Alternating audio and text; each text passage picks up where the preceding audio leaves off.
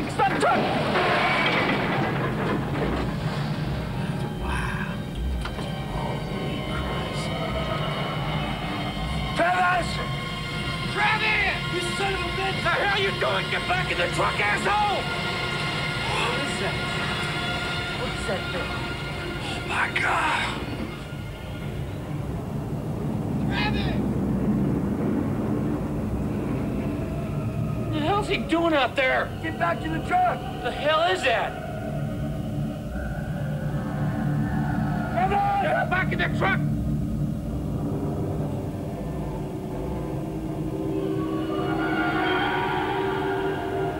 Get out of there! What is that? I don't know what that is.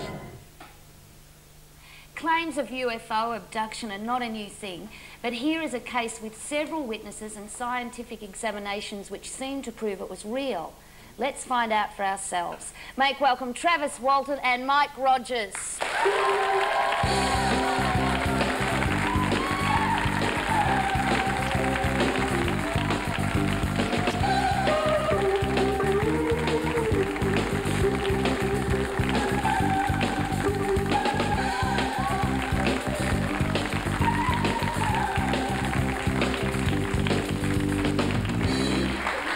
To Tonight Live, where we just saw a very small clip from the movie Fire in the Sky. Travis, it's basically your story, isn't it? Yeah. So you play the guy that walked out underneath the UFO. Yeah, that's me. Now, the thing is that, like, I saw the movie, and the big beam of light came down and zapped you. Yeah. Yeah. Were you standing right underneath it at the time? Almost underneath it.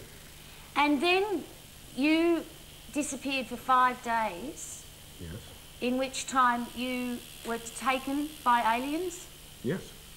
Now, We have a few skeptics in the audience. Do you pick that up, Travis? I'm not. Yeah. I'm with you, Travis. during this time, your best buddy Mike here, he left you there. He didn't come back to see if you were gone for a little while. Mike, do you feel guilty about that? I did for a while, yes. Yeah. The poor thing, Travis, because he didn't come back. But he did come back in the end, but you weren't there, because by that stage they'd taken you up into the UFO, and that's when you had this experience that is what basically the movie's about. Yeah, well, it's about the experience, but it's also about the way it affected me, the people around me, Sure. the community, and like that. Because during the time that you were missing, the people from around that area of the world, which is Arizona, were blaming Mike for your disappearance, which means from the beginning people were really not believing this story. Having said all of that, why have you decided now, after all this time, to bring it all up and have to go through this again? Well, you know, my hope was that if people could sort of live through what we lived through, you know, to experience it for themselves, that maybe they could take a more objective look at this. Okay, well, to enable our audience to take a more objective look, let's have a look at another little bit from the movie, shall we? You expect me to believe that a flying saucer came down and took your friend away to outer space? That's the truth, mister. That's exactly what happened. Is it? Is it? According to your story, you never even went back to the clearing, so you don't know, do you? I didn't have to go back. Mike Rogers says he wasn't there. You can take it to the bank. And you know that, Blake. Why the heck aren't you speaking up for us? Why let this man talk to us like this? David, It seems like you're not even trying to believe us. We all saw the thing. We all saw the guy get zapped. You saw something. At least you thought you did.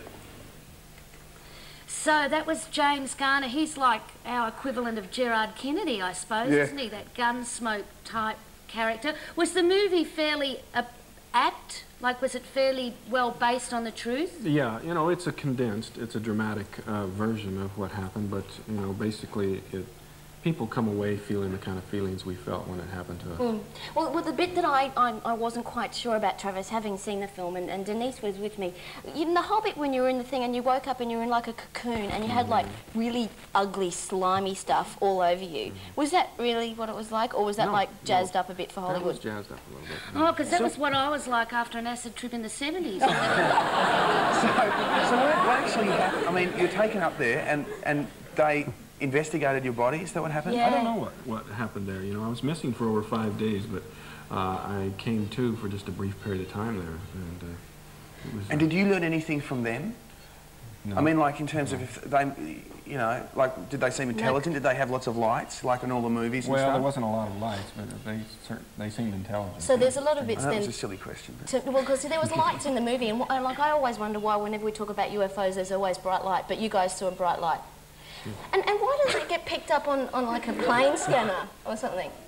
A UFO falling into our They atmosphere? have many times. Have they? Sure. Oh, yeah. And what sort of motor do you reckon it had? The is it a fire-breathing V8 or something? Chevy 351? To go that quickly, you know. Well, that's what you said, Mike, when they put you back down on Earth, which was at a road, on a road. Yeah, outside the town near. And you saw it go back up there? Yes. Wow. Mike, what was going through your head during all this time that Travis was missing? Well, we were accused of murder. I mean... That's serious. Yeah, there was a lot going through my mind, and I had a whole town disbelieving us, I had the police disbelieving us, and we were accused of murder, and I had to deal with all of that.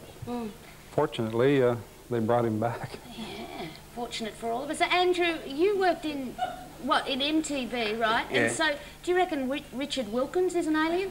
Like, do you reckon he's... No, I worked American MTV. Oh, because I was going to ask if his hair was for real. What, like Chewbacca or something? I don't know. During this just now that you came back, Travis, like, has this really been haunting you? Like, did you still have nightmares and stuff? Oh, yeah. You know, for months afterwards I had a problem with it, but I eventually got a handle on things and got back to normal. And you didn't see Alf or anything while you were up there, no? just... Okay, we'll get back to UFO topics in a minute because now it's coming, not a UFO. You saw it last night and next week it begins, Luck in a Truck.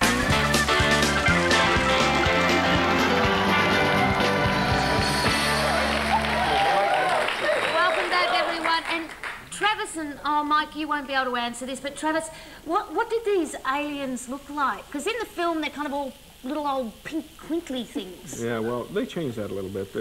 They were actually a little different color and...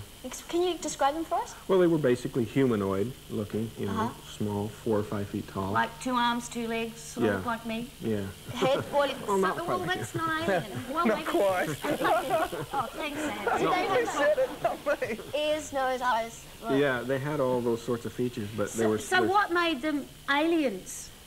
What made them aliens? Pointy head or they things coming out? They Or... had very large heads. Oh, I know some people like that. And enormous eyes. Really, like with pupils and things like us, or just... Yeah? And did they speak? No, And were they men or women, or you don't know? I don't know. I wonder if they are in a male-dominated society like ours, you know. Gee, I don't know, so. Well, our next guest says that what it means to be a man is up for reassessment. But he's from the fledgling men's movement. It's the Men's Evolvement Network. Make him feel welcome, John Byrne. Well,